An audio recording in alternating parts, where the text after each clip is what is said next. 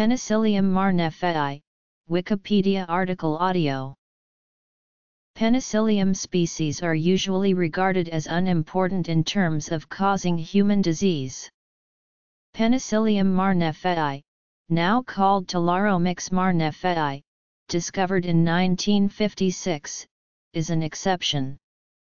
This is the only known thermally dimorphic species of Penicillium, and it can cause a lethal systemic infection with fever and anemia similar to disseminated cryptococcosis.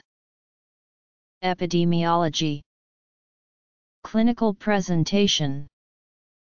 Laboratory diagnosis. Treatment. Research. Genomics. Sexual reproduction.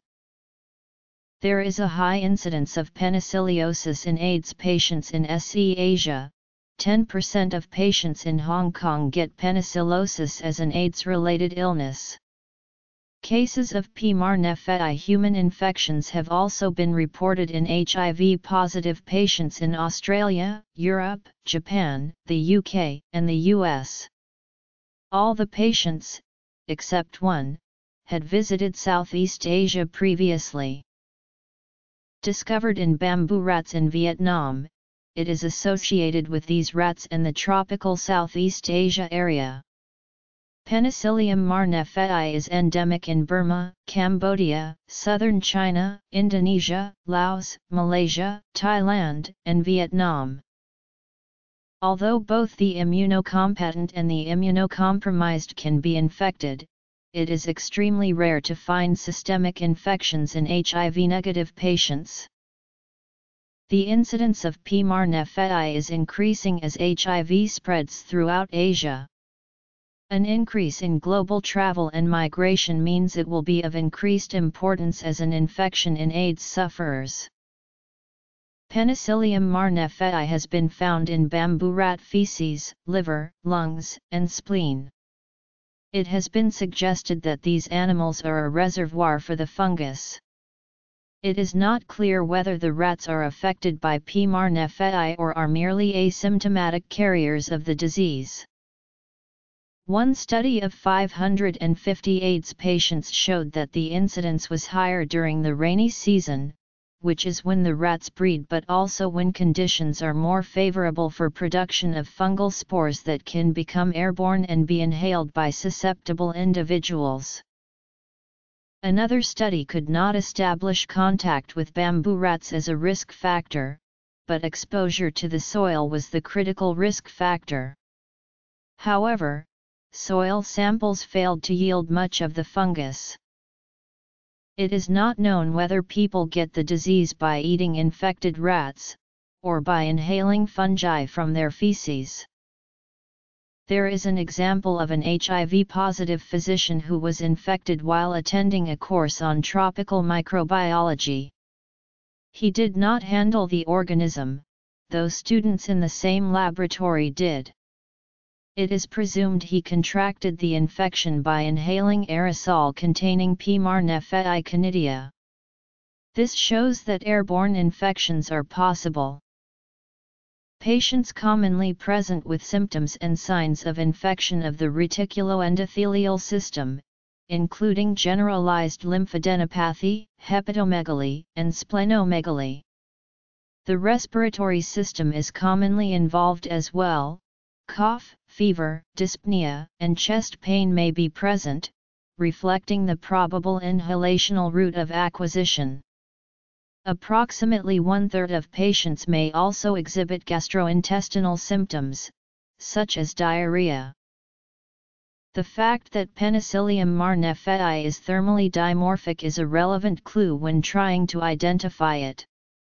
However, it should be kept in mind that other human pathogenic fungi are thermally dimorphic as well. Cultures should be done from bone marrow, skin, blood, and sputum samples. Plating samples out onto 2 saburat agar plates, then incubating one at 30 degrees Celsius and the other at 37 degrees Celsius, should result in 2 different morphologies. A mold form will grow at 30 degrees Celsius, and a yeast form at 37 degrees Celsius. Mycelial colonies will be visible on the 30 degrees Celsius plate after 2 days. Growth is initially fluffy and white and eventually turns green and granular after sporulation has occurred. A soluble red pigment is produced, which diffuses into the agar, causing the reverse side of the plate to appear red or pink. The periphery of the mold may appear orange-colored, and radial sulcate folds will develop. Under the microscope, the mold phase will look like a typical penicillium, with hyaline, septate and branched hyphae. The conidiophores are located both laterally and terminally.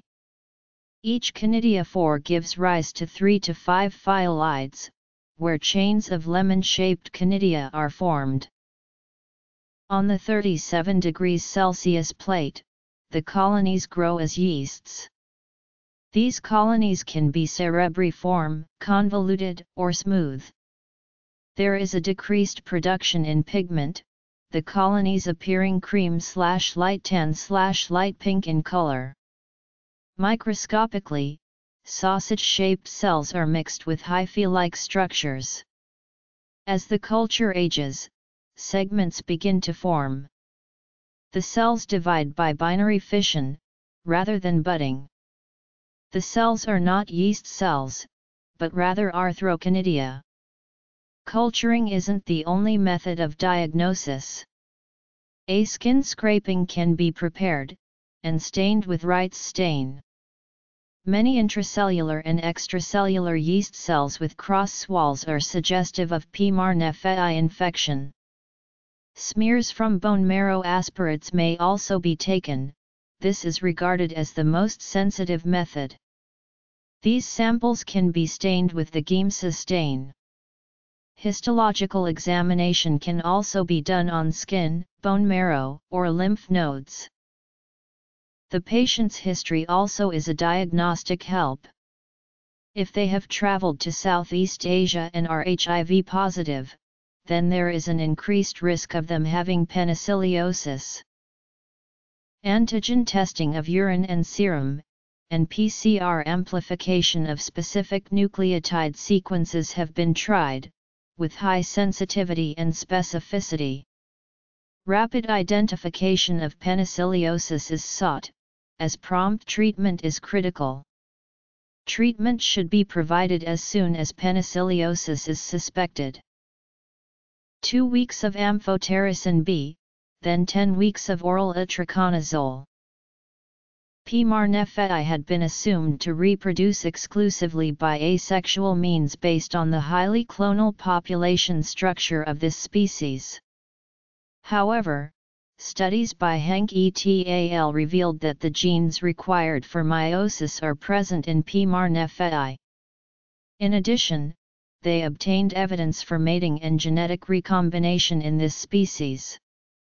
Henk et al. Concluded that P. marneffei is sexually reproducing, but recombination in natural populations is most likely to occur across spatially and genetically limited distances, resulting in a highly clonal population structure.